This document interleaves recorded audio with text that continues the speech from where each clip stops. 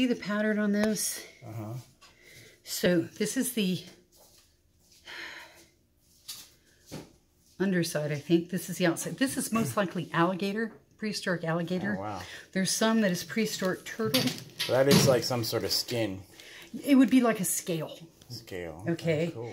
And then some of these are marine. Some of them are, like this is most likely prehistoric deer. This would be a deer bone. Sorry, I can't get it out of there, but you can see it. Okay. There's miscellaneous bits and pieces. This looks like it might be part of another, they call these something different than a scale. I can't remember the name of it. But they're little bits and pieces, and all of these are mammal things. This is part of a tooth, like the one you bought. Okay. Let me see what I got in here. Remember, this is the garnet that's inside the matrix. Right. This is probably deer or sloth or something like that. Here's a few more. This would be the underside where the blood vessels would go.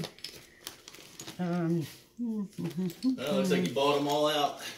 Pretty much. So when we get to some of the others, I'll show you what a turtle